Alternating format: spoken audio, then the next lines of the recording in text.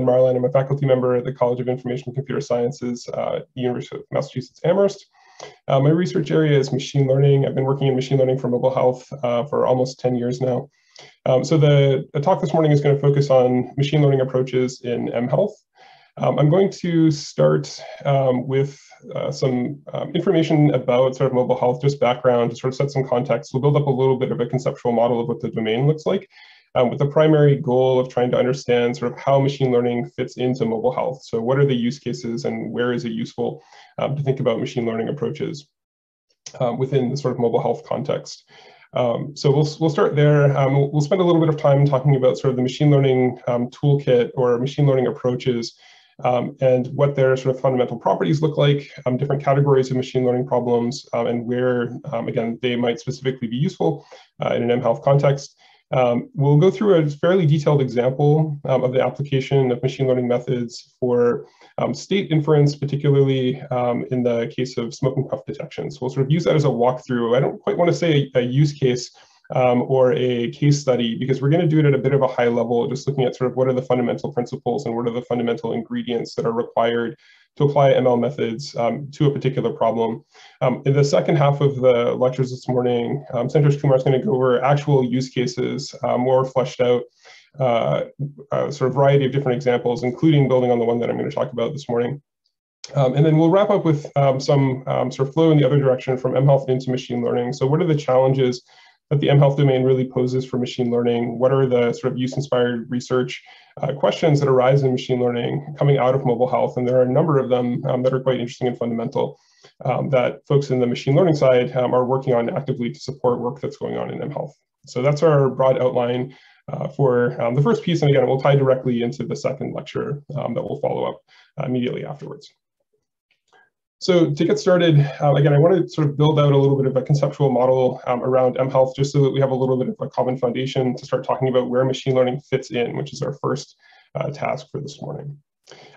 So we'll start with a really basic model, thinking about an observational study design. In a study design of this type, we'll start, say, with a researcher who has a particular problem that they're interested in. There's some facet of health or behavior that they're interested in studying. So they'll define a sort of participant population, a cohort. Those participants obviously exist in some broader context. We'll think of that context as sort of constituting that patient's or that participant's environment. So everything that's external to the participant, other than the researcher, we'll say is part of the environment. So that might constitute sort of family context, where the person lives, what their neighborhood looks like, what their broader maybe healthcare situation looks like. So anything external to the patient and to the researcher we'll say is part of the environment in this conceptual model. Right. And so the idea here is that the researcher is interested in studying some particular facet of this sort of system comprising the patient and the environment. And so we'll say those aspects are the state that the researcher is interested in. And we say state here because we're interested specifically in dynamical systems or collecting longitudinal data. So we're interested in sort of what's happening over time with our participant population. Right. So at every time t, we have some collection of aspects of the participant and the environment that we're maybe interested in collecting, and we'll refer to those as the state. There may be some distinguished aspects of the state that we're interested in that are more at the level of sort of health outcomes and other context information. And so we'll think about sort of a parallel pathway whereby we're observing outcomes specifically derived from the patient or from the participant. So in our observational study, we're not treating, we're not intervening, we're just observing, we're collecting data, and we're maybe interested in understanding relationships between particular aspects of state and particular outcomes that we're interested in. Right? So this broadly defines sort of what observational studies look like in any domain. In mHealth specifically, the interesting aspects have to do with the use of particular forms of technology to actually mediate the data collection or the collection of the state information. So sitting out front here, we may have some collection involving traditional tools like self-report or ecological momentary assessment. Some of that self-report may be technology mediated. It may be coming in through smartphones or web interfaces or various kinds of platforms. In mHealth, of particular interest is the use of passive sensing modalities. So we may have smartwatches. We may have various kinds of fitness bands. We may have other kinds of wearable and ambient physiological sensors through which we're collecting data about the participant or about the environment. So in this basic sort of conceptual model, the first place where machine learning comes in is actually mediating between the state and outcome information that we would like to infer about the participant or the environment and the data that we're actually collecting via these modalities. So with lots of sort of computational biomarkers that we might like to get at or inferences about activities, we can collect various forms of raw data through these passive sensing modalities. But that raw data isn't directly giving us the information that we want. It's providing data, but it's not providing direct information about the states or about the outcomes. And so a lot of instances, what we need to do is take that raw data and process it in some way. And machine learning is one of the fundamental tools that you can use to do this form of data-driven analysis, where we want to map our raw underlying, let's say, sensor data into the states and outcomes, semantic states and outcomes that we're actually interested in. And so we'll look at some concrete examples of what those sort of kinds of data look like and kinds of mappings look like as we go along. To flesh out the conceptual model a little bit more, we can think beyond just observational studies where we're just observing, right? So the next thing that we can think about is an interventional study where there's actually some intervention that's happening, right? And so mHealth sort of comprises both of these aspects. They're both observational studies and interventional studies. In an interventional study, there's going to be some sort of intervention that is provided to the participant. That intervention could be sort of like a standard classical RCT, where people are randomized into an intervention or a control arm one time, and that's it. Or you can have something that's more sequential and potentially sequential and adaptive, where the intervention components that are being provided to the participant are not static, they're actually varying over time. They might be varying randomly. That's a design called a micro-randomized trial, if you do it sort of intensively through time. And they could also be optimized. So you have something like a just-in-time adaptive intervention where you're actually optimizing the selection of intervention components through time. So if you think about where sort of technology pieces fit in over here, if we're doing something just in time and adaptive, providing messaging or nudging or various other forms of intervention components through mobile devices, that's sort of one form where technology comes into play again through the actual delivery of intervention content in a just-in-time or adaptive fashion. And then the corresponding machine learning piece sits over here, where if we're talking about what intervention component to provide to which participants at which time, that's an optimization process where, again, machine learning methods are highly relevant. So we'll talk about sort of which forms of machine learning problems correspond to these different use cases across this sort of conceptual model. But there are these two sort of separate use cases that are quite fundamental around translating raw data into actual information that we're interested in. And then, again, taking that information that comes in and combining it with self-report and trying to drive a process of adaptive intervention selection.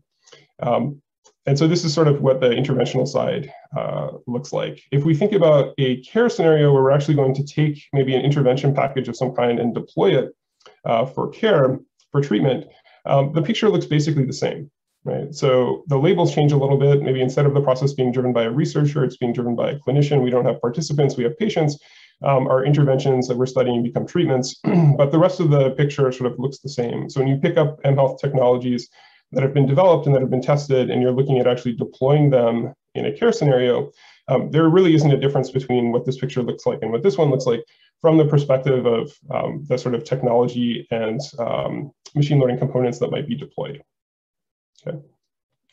So that's our sort of big picture that we'll build off of in terms of contextualizing the use of machine learning.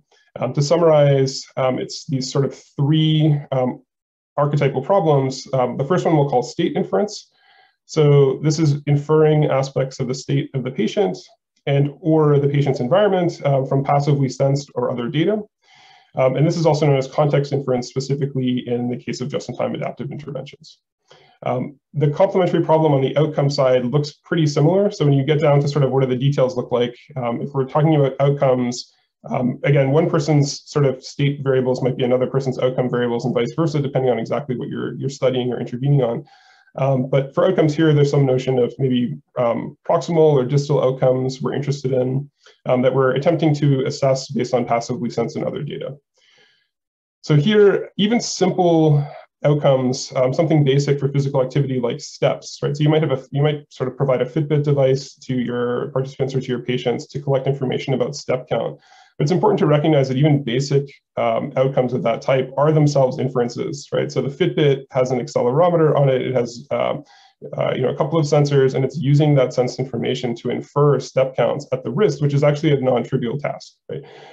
So lots of outcome measures that you might think about are not directly observed unless you bring people back in to the lab or to the clinic and you're doing some direct measurement or direct observation.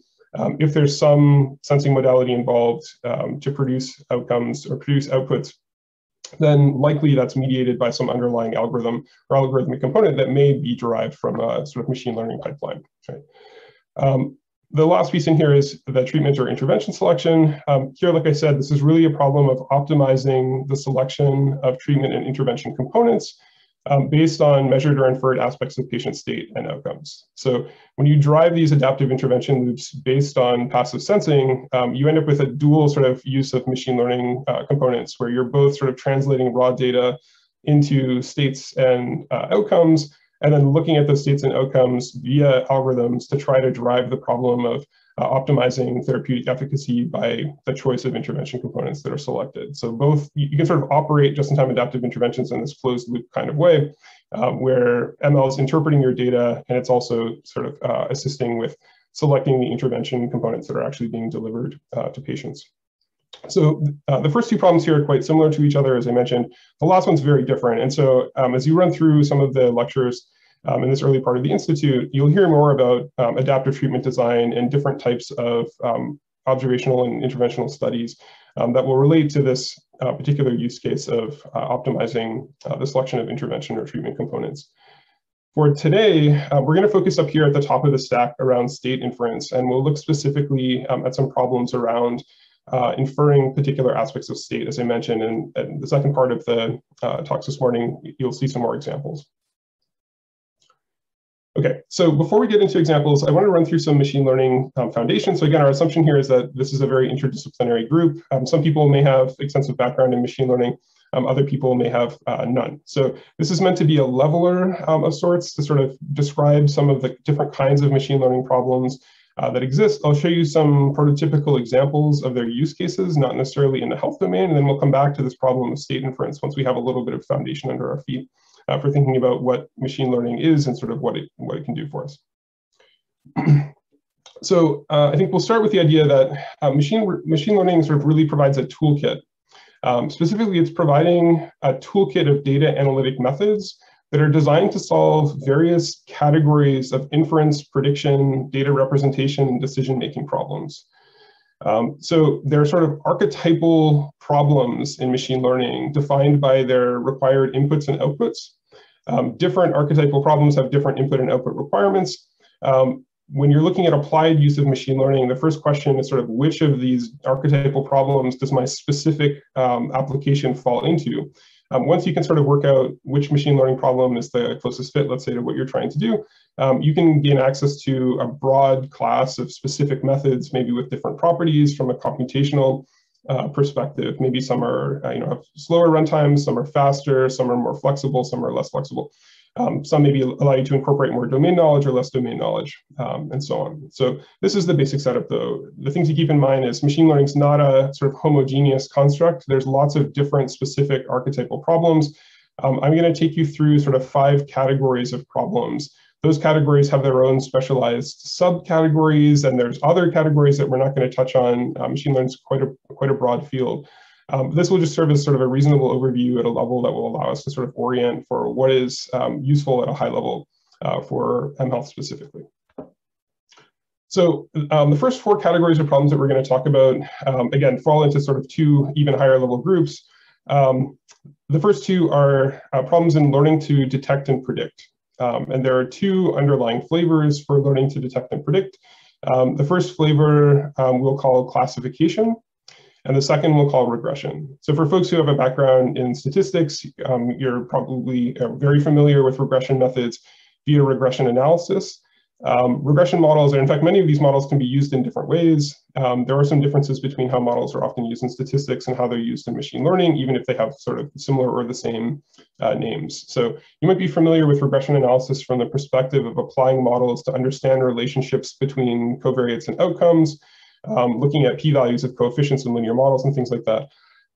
In machine learning, the sort of same model structures are often used, but they're used in a different way, which is actually to issue predictions. And so we'll talk about what that sort of predictive flavor of modeling looks like as we go forward. The difference between classification and regression just has to do with what are the outputs of these predictive models. So in a regression context, we're thinking about outputs that are numerical, continuous, sort of real valued outputs. And in classification, what we're trying to do is sort of predict categories for objects, and those categories are discrete. So the difference between classification and regression really comes down to, are we trying to predict some quantity that is numerical, continuous, or is it categorical and discrete? And so there are different classes of models for those two particular problems. They have a very similar input-output structure. It's just a question of sort of what kind of space does the output live in? Is it in a numerical space, or is it in a space of categories? The second group of problems are really about learning to organize and represent data that we have. So the first grouping is what is often referred to as supervised learning, where we assume that we have both sort of objects or representations of objects, and we have some kind of an output, whether it's a class label or it's a regression target. The data fundamentally come in these pairs of inputs and outputs, or inputs and class labels, inputs and regression targets. In the second category, this unsupervised category, we just have data. There are no sort of distinguished elements in the data that are desired labels or outputs. And our goal is just to try to think about how to organize the data that we have. And the two archetypal problems there are clustering and dimensionality reduction. Clustering is the problem of attempting to group data into groups or subgroups that have similar attributes. The problem of dimensionality reduction is really about taking high dimensional data and attempting to reduce its dimension, embed it in lower dimensional spaces that are maybe more amenable for various forms of analysis. And that might include analyses like visualization. So if we have very high dimensional data coming off of a sensor system, we might be interested in embedding it into even a two-dimensional space so that we can visualize and sort of see what it's doing. There are other uses we'll talk about in a bit. So these are sort of the four main categories of machine learning problems that people often study. And again, they group into these supergroups of supervised and unsupervised. And there are various additional specializations and adjacent formulations, but for now, this will be sufficient for us. There's one more category that we'll come back to around decision making, but I'll give you some examples of what these four problems look like just to make them a little bit more concrete. So classification, as I said, is this problem of learning to detect or recognize or predict a class or category associated with objects. And one of the classical applications of classification is the problem of image recognition or image classification. And so here the idea is that we're going to give a picture as input to a machine learning algorithm, and the algorithm has to give back to us the class of the sort of foreground object in that image. So data sets of this type consist of pairs where you have images of different objects and you have the labels. So the top row here are all airplanes, and we have automobiles and birds and so on. So there are versions of this sort of problem where people are interested in thousands or tens of thousands of different object types, basically corresponding to like all possible nouns that you could think of down to a particular semantic level. And so the airplane, automobile, bird, these are the class labels for the objects themselves, or the inputs are the images. So the fundamental ingredients for a classification problem like this are you need the inputs, whatever your description is of your input object, and you need your corresponding class labels in order to formulate a problem as a classification problem. If you have data consisting of the inputs and the class labels, you can learn what is called a classifier that actually performs the predictive task of predicting the class label from the input. Regression, like I mentioned, is sort of the analogous problem, but what we're trying to predict is a numerical or continuous output. The outcomes or outputs we'll refer to as targets for regression. The inputs, again, have various names depending on what modeling tradition you're coming from. In statistics, you would call these the covariates. In machine learning, again, we would just call these the inputs. The problem we're looking at here is a forecasting problem. This is recent CDC data for COVID hospitalizations. Forecasting is one particular application of regression. Our inputs are whatever data we can collect up to the time we need to issue the forecast. And our target we're trying to predict is what's going to happen next for whatever this underlying process is. So again, here we're looking at hospital admissions for COVID. Right, so there are lots and lots of examples of use cases of regression. This is probably the most familiar problem to people, I guess probably the most familiar problem to the most people in this particular group. So there's lots and lots of use cases for regression models. Clustering, like I mentioned, is this problem where we're interested in grouping objects according to their underlying attributes. What we're looking at here is again, sort of now classical example of clustering applied to gene microarray expression data.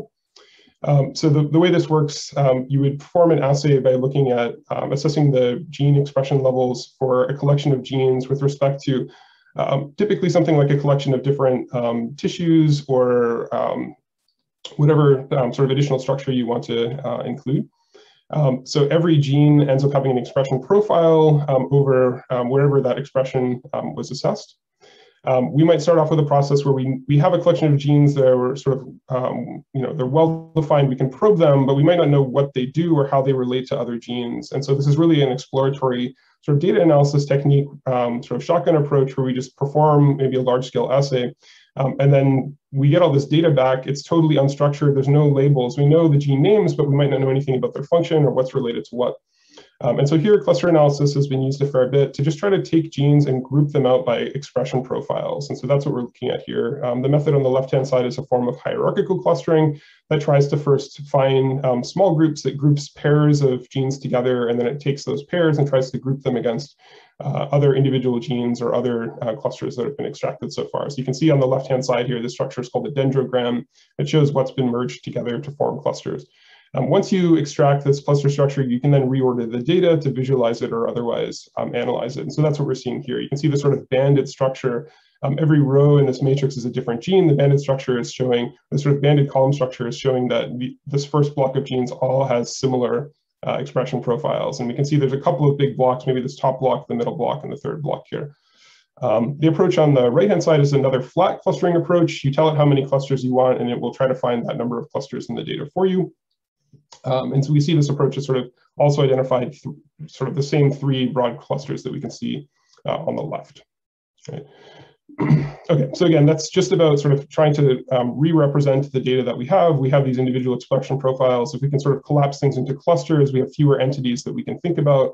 We can try to understand maybe what are these genes doing and why are they similar. The same thing would be true of a general cluster analysis. The purpose is to group the data together so we can perform additional analysis. Dimensionality reduction, as I mentioned, is a problem of learning to represent high dimensional data in lower dimensional spaces. There are lots of applications for these kinds of techniques when you're collecting high dimensional sensor data or other high dimensional signals. Often if we try to analyze those data directly, that can be cumbersome computationally and for other reasons. And so we might try to take the data, retain its information with respect to whatever processes we're interested in, but sort of squeeze it down, compress it down into lower dimensional structures, all the way down to something like, as I mentioned, where we might want to produce a two-dimensional map of our data, let's say, via a technique like this. A lot of the classical methods in this space go back to sort of classical factor analysis, which is also probably a model that people are familiar with on the behavioral science side.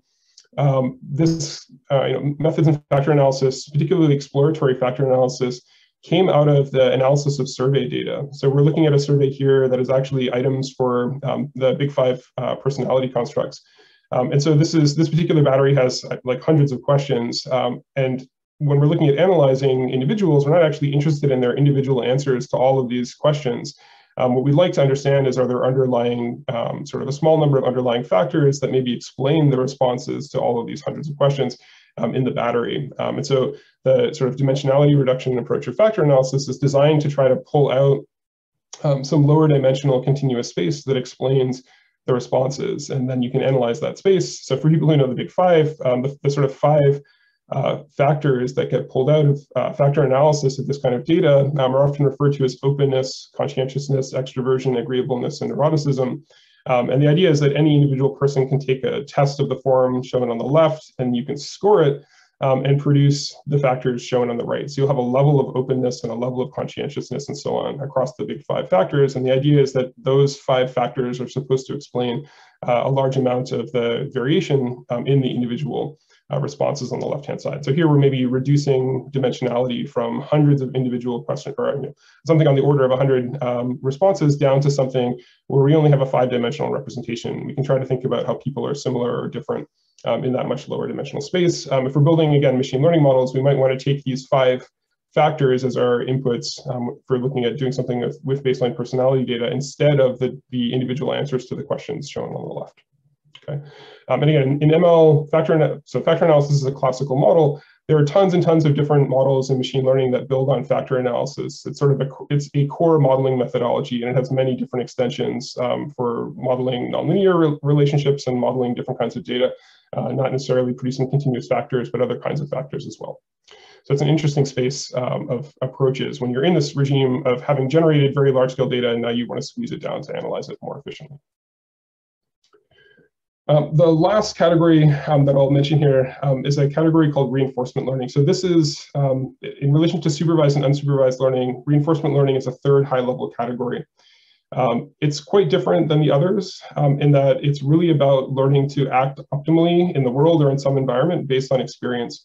And if you look at this diagram is very similar to the one that we started off with around the sort of mHealth intervention loop. So a just-in-time adaptive intervention in particular can be understood in a reinforcement learning context. And that's exactly what people are doing in that space to sort of build machine learning methods for treatment selection. So the idea is that you have some environment, you're acting in that environment by taking particular actions, AT, through time, so it's a sequential framework. You get to observe states of the environment, and there's also some reward function that tells you how good your actions are in the short term. So this maps into sort of the mHealth domain in a very immediate way, where the agent is maybe a software component or a clinician who's taking actions to improve the state of the patient. Those actions are treatment or intervention selections. The patient or the participant sort of constitutes the environment. And the reward signal would be some form of like proximal outcome. So in a physical activity intervention, if you're trying to increase step count, let's say 30 minutes following some sort of intervention component delivery, then your proximal outcome would be what that step count looks like over the 30-minute interval. And the state could be the rest, the broader context that you're able to sense or otherwise infer. Okay. So there's a very immediate mapping between RL and the intervention and treatment sort of optimal intervention and treatment selection problem. So there's lots of interesting work in this area. Susan Murphy at Harvard and others are working specifically on the development of RL methods for the mHealth domain, looking at the sort of specific properties of RL in that domain, given that we can't do things like directly observe exact states. So everything is sort of mediated by some form of data generating process where maybe we're using machine learning to process raw data and produce inferences that the actual decisions are based on. So that gives a flavor to these RL problems. It's a little bit more complex than some of the classical regimes. But RL also has lots of different applications. One that people might have heard about recently in the last couple of years is the application of RL to game playing. So RL has been applied to lots of different games, including games like chess and Go. So this is Google's DeepMind AlphaGo agent that is arguably, I guess maybe not even arguably, maybe definitively the strongest player of this game of Go in the world currently. There are very strong AI agents based on reinforcement learning that are able to play various video games and other kinds of sort of interactive sequential processes. So I think there's very specific use cases for RL technology inside mHealth, but then there are lots and lots of applications of it outside to robotics and self-driving vehicles and all kinds of other contexts as well. Okay, so that sort of wraps the overview of the foundations. In the time that we've got left, we're going to go over a specific application sort of use case or walkthrough for state inference specifically. So I think it's probably apparent based on what we just described that the state inference problem and the outcome inference problem, they're both similar to each other. They're both sort of classification or regression problems. So here we've maybe got sensor data coming in on one side and we're trying to produce some output on the other side. There are lots of different aspects of state that you might want to assess passively from sensor data. And so there are lots of different specific instances of the state inference problem. Some are classification, some are regression. It depends on what the output is, and I'll give you some examples. And then for treatment or intervention selection, this is RL as we described. Okay, so we're going to focus here on the state inference problem domain. The input side, again, for classification and regression, the fundamental thing is we need inputs and we need our labels or regression targets to formulate the problem. So on the input side, there's lots of different data that we could use for inputs. There's lab data, there's self-report, and then there's sensor data as I was describing. So you can use sort of any combination of these data modalities as inputs to a problem of this type. On the output side, that's going to depend on what the aspect of state is that we're interested in. So we might be interested in doing things like activity detection, event detection. We might be interested in inferring psychological, affective, cognitive states. So things like detecting physical activity, detecting smoking, detecting mood, detecting stress, and so on, right? So depending on what we're interested in exactly, what we'll need are corresponding labels. So for physical activity, again, we might need, we might look at self-reported activity logs. We might bring people into a lab where we can directly observe them. Similarly, for smoking, you might have people self-report smoking as a label. That would be kind of noisy. You might bring people into a lab setting where you can directly observe them. You might use device that people smoke through that records when smoking is exactly happening, and so on. Right? So the fundamental ingredients here are: we need the data we're going to use as inputs. We need some way to get at ground truth or near ground truth for class labels or regression targets. And then depending on what the process is, what aspect of state we're interested in, again, we need the labels for that particular aspect to build out a model that will actually perform the predictions for us. So based on the inputs, produce the corresponding outputs. Okay, so in the sort of walkthrough that we're going to run, walkthrough that we'll run through, I guess, we'll look at cigarette smoking and cigarette puff detection as a specific example, and look at the sensor data, look at how to actually build a detector for that particular process. Okay, so here's our walkthrough. So the way we'll define this problem, we're going to assume we have data from a respiration chest band sensor. That'll be our input. And then based on the waveform for a given respiration cycle, we're going to need to decide whether each respiration cycle corresponds to a smoking puff or a regular non-puff respiration cycle, right? So this is a classification problem. We're producing a discrete output. So the output's either puff or non-puff on a cycle-by-cycle basis. Okay, so we might have a chest band sensor that looks like this. So it's a device you'd have to wear around your chest. This particular category of device is called the respiration inductance plethysmograph. It produces waveform data of the expansion and contraction of the chest as you breathe.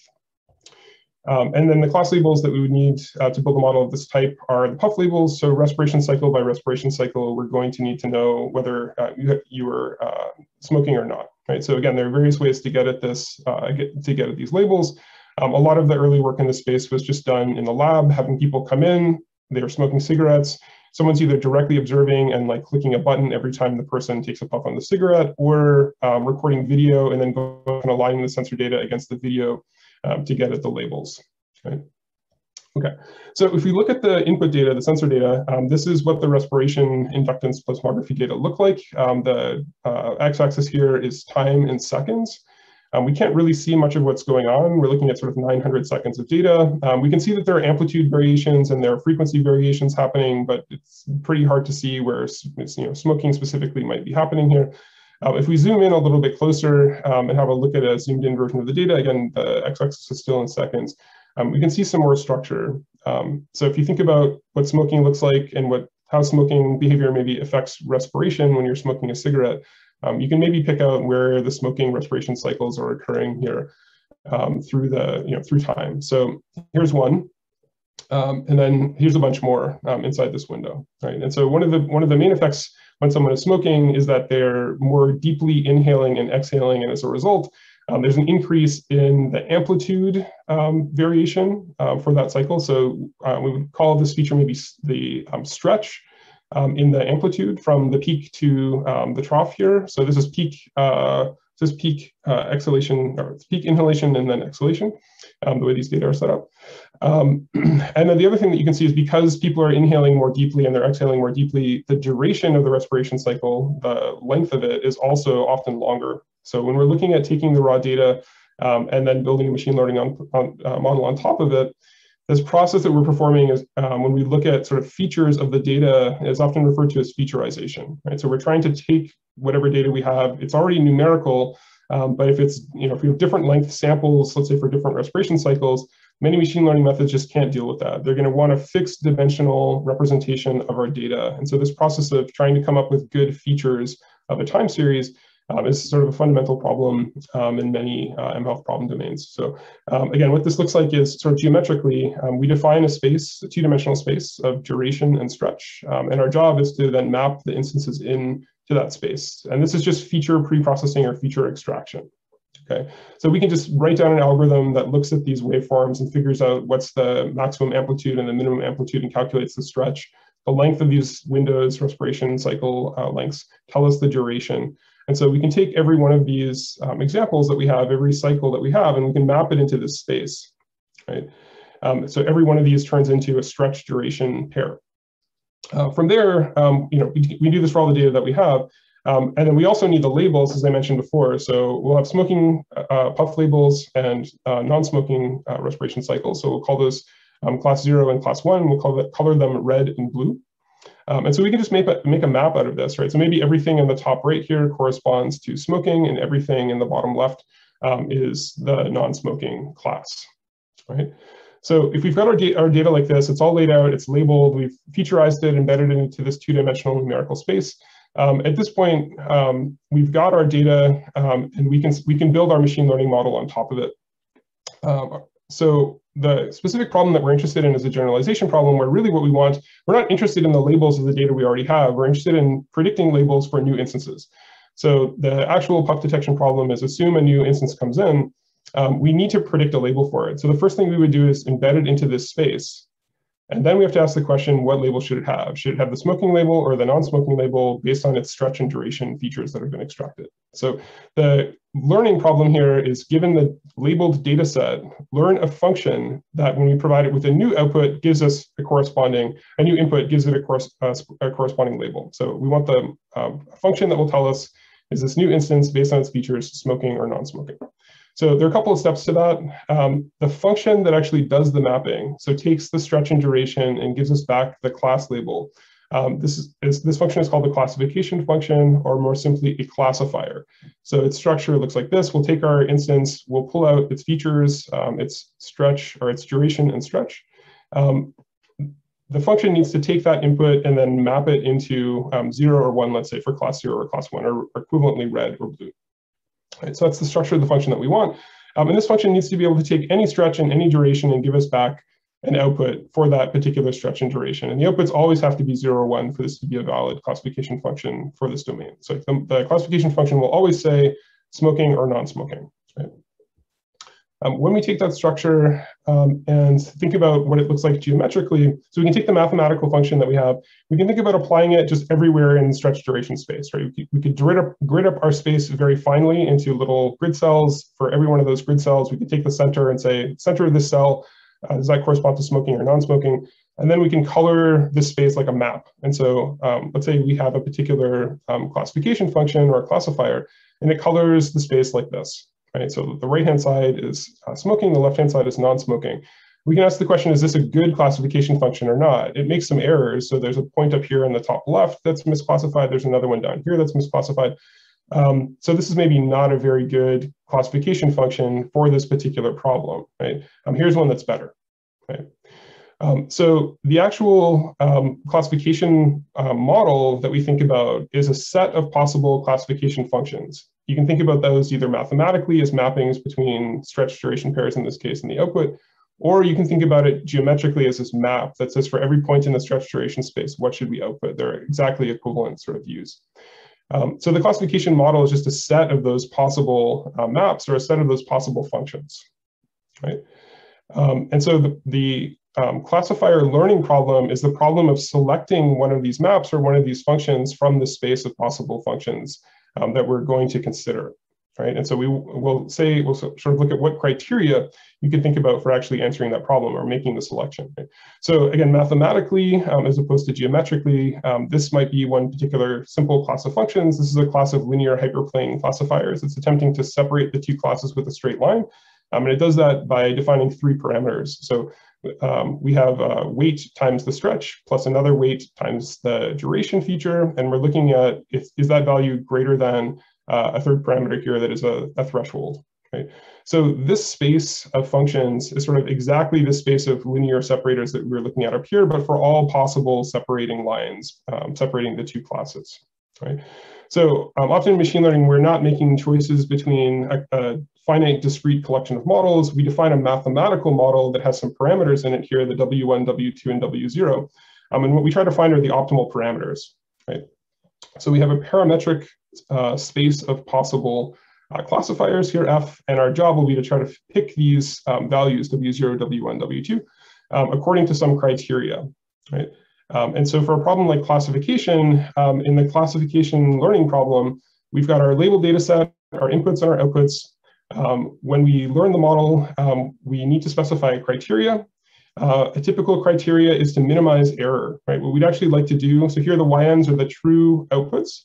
The FWs here are the actual function predictions, so the predictions of a particular classifier, and the X's are the inputs. And so what we would like are the predicted inputs to match the predicted outputs to match the true outputs.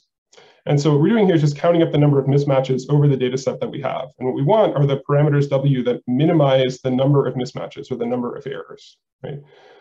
So that turns out not to be a directly practical way to optimize a classifier for some sort of technical reasons, but the intuition behind what we're trying to do when we're selecting a particular classifier for a problem is exactly this intuition. We'd like something that is minimizing the number of errors, or that is approximately minimizing the number of errors that we're making through the choice of these parameters. Okay, so this sort of problem structure is an optimization problem, and it is the case that supervised learning problems sort of translate into optimization problems when you look at actually picking the optimal function, whether it's a regressor or a classifier, based on the data that you have.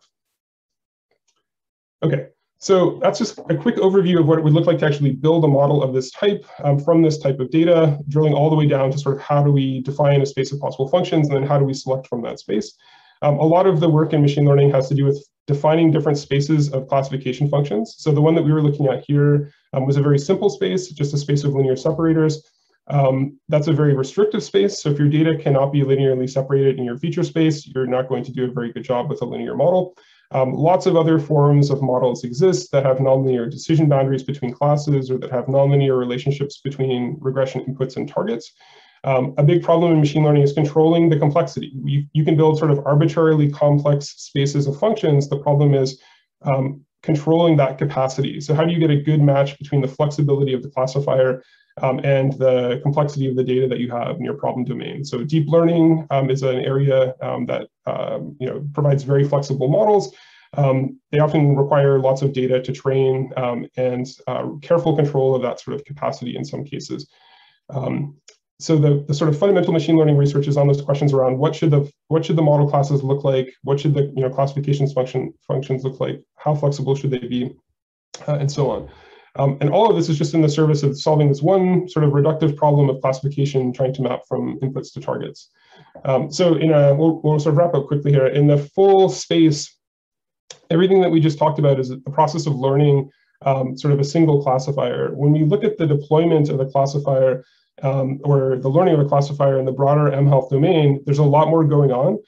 So there's a whole big picture here about what it would actually mean to deploy this process in an mHealth context or in an applied process, where you need to start by collecting the data and collecting the labels and cleaning the data and extracting the features, and then thinking carefully about the capacity control problem or notions of generalization. You always want to partition your data, so you're sort of learning your model on one set and you're evaluating it on another set. So you get sort of clean evaluation statistics. This is often sort of a process where you need to look at the performance of a model, starting class of models, and then maybe your model's not particularly good for your problem, or maybe it's not powerful enough. So you need to loop back around and sort of choose, make a different choice for the set of functions you're considering or the model that you're trying to fit. And then at deployment time down here at the bottom, again, like this classifier that you learned up here drops into a pipeline in deployment, where you need to be performing all of these steps. In an mHealth context, if you want to do this in real time, you need to be running data collection, data cleaning, feature extraction, the application of the classifier all in real time, maybe on a mobile device. So there are lots of steps involved in the actual creation of a classifier that is beyond just the sort of core machine learning problem that people think about, that core optimization problem of what is the best function. And then in a deployment context, there are all these additional considerations around the computational context, where the computation is running, how fast do they need to be able to execute, and so on. That is also important. So there's lots of stuff here to unpack and think about, and maybe we can take some questions about this, or I think in the Ask the Expert section that will happen later in Institute, we can look at some of these questions there as well. So to wrap up, I'll just go over some of these challenges that I mentioned, again, for the folks that may be more on the methodological side, and to point out some of the potential issues here when you're deploying these technologies. So the first is about label scarcity. So here, I mean, in mHealth specifically, collecting a sufficient number of accurate labels can be difficult and costly. There are trade-offs between the ecological validity and fidelity of label collection. I mentioned the idea that you might bring people into a lab to observe their smoking behavior. That's not very natural, right? So what they do exactly in a free living situation and what people do when you bring them into a lab is going to be different. But if you have people ambulatory or they're in a free living scenario and they're self-reporting, those data might not be very accurate. Right, so for machine learning to work well, it needs clean labels that are not, that are free of noise, and that can often be hard to get in an mHealth context. Feature design is another issue. So we looked at the extraction of sort of the stretch and duration space for smoking. That was very reductionist, right? So that was just to give an example of sort of what some basic features could look like. When people actually build models of this type, typically they're on richer feature spaces than what we looked at. That was just to sort of show the idea of what the problem domain looks like. You need effective feature engineering. Machine learning won't work if you have poor features. You can also learn your way out of that problem using approaches like deep learning to extract good representations from data, but that typically requires more data, right? You can sometimes solve that problem using unlabeled data and do some representation learning using unsupervised methods and stack supervised methods on top. But sort of being aware of the data requirements for some of these processes is important. Incompleteness is another huge problem in machine learning for mobile health. So input data are rarely completely observed. Both the sensor data and any self-reported data are subject to missingness due to non-wear and non-compliance with the completion of self-reported items. Missing data makes most machine learning methods just blow up. They will not work. So you need some form of imputation or data completion, or you need some somewhat more advanced machine learning methods for dealing with that problem. This is maybe part of data cleaning in the broader diagram that I showed. Another problem, I guess that I mentioned already, is this lab to field problem. Models trained on lab data can fail to generalize well to the field. Again, this is often due to issues with ecological validity, and it ties into these constraints around your labeled data collection and where your data are coming from. I guess both your labeled and unlabeled data, what do they look like? So if you bring people into the lab to study physical activity, what their gait patterns look like and what their patterns of activity look like in a free living situation could be quite different than the lab. Between subject variability is another huge problem in mHealth. So often when we're looking at small studies with 20 to 50 to 60 people, you don't have enough data in some cases to find two people who look very similar to each other in terms of behavior. And that can make model building difficult, right? So when we're taking data from many people and putting it together, and then we're trying to generalize to new people that weren't in our data set, we can see issues with that. And it just depends on how complex are the phenomena we're trying to study, how similar do the data look through the lens of our features across different subjects. And these can create problems with the ability to predict well on new subjects. And it makes it, the data partitioning that I described quickly, where you have to split your data for training and for validation or evaluation, that's very critical for getting a handle on the notion of generalization you care about. Is it to new data for the same people, or is it to data from new subjects? And in mHealth, we're often interested in both of those. And how you design machine learning experiments impacts the sort of evaluation that you want to perform. The last thing I'll note here is algorithmic bias. Here, this is an important problem in machine learning. Standard machine learning models will learn biases based on the composition of the cohorts that you put in as the data. So between subject variability can turn into problems with the performance of methods on particular groups.